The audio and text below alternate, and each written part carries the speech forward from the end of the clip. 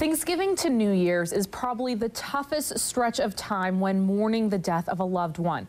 But one local cemetery is trying to ease that struggle with their annual luminary lighting. KEZI 9 News reporter Lauren Michler is live in the studio with more on tonight's ceremonies at Sunset Hills Cemetery. Lauren? Jessica, when you're missing someone, it's very hard to celebrate the holidays with the same cheer and warmth that others do. But the staff at Sunset Hills says it's important to take this time to reflect and remember by letting a little light back into your life during the holidays.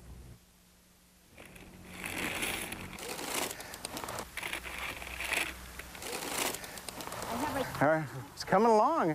Light can be a scarce commodity this time of year, especially in a cemetery. Christmas is so hard. I mean, it's supposed to be a joyous time, but when you've lost somebody, it's so hard to get through. Which is why Wade Lynn spends a weekend each winter trying to restore that glow amongst the gloom. We wanted to have something that families that have had a loss during the year can come back and have a little hope during the Christmas season.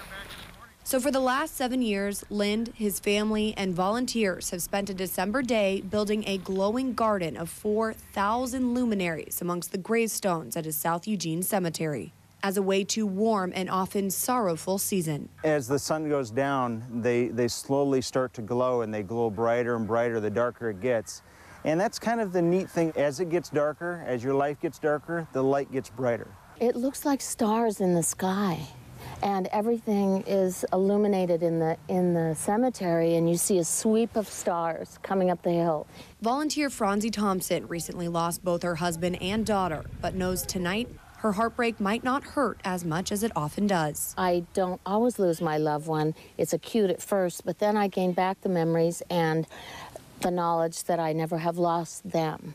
And so this is a way of honoring my daughter, my husband, you know, all the people I've lost in my life, and also being with other people when they do the same thing.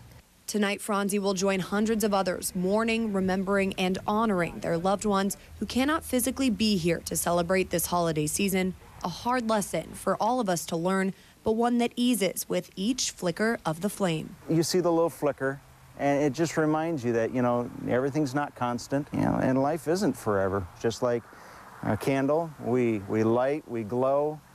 We get brighter as our lives go on, and then we leave. Wade says the best viewing begins around 5 p.m. as the sun goes down, and says no matter where your loved one is buried, come to honor them at Sunset Hills tonight. And if you can, bring a can or monetary donation for food for Lane County as well. In the studio, Lauren Michler, KEZI 9 News.